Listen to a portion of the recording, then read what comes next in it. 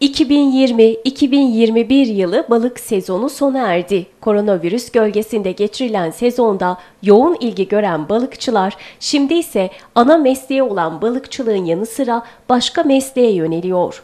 Eskişehir'deki balıkçılar sezon boyunca balıklarla doldurulan tezgahlarını artık ikiye böldü.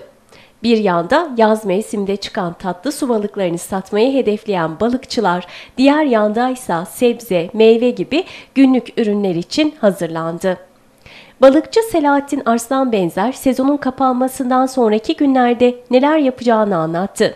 2021 itibariyle Nisan'ın 15'inde balık avlama yasağına girdiği için büyük gemiler balıkları çektiler. Şu anda küçük kayıklarda ufak tefek de olsa balık tezgahları devam etmektedir.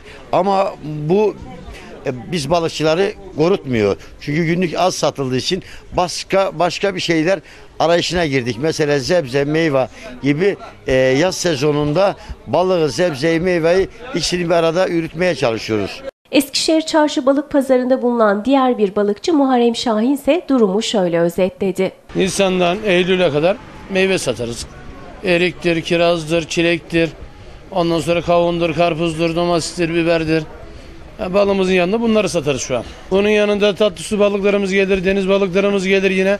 Balığa da devam yani. Balığı yani kışınki gibi büyük rağbet olmaz ama yine tezgahımıza çeşitimiz balığımız bulunur.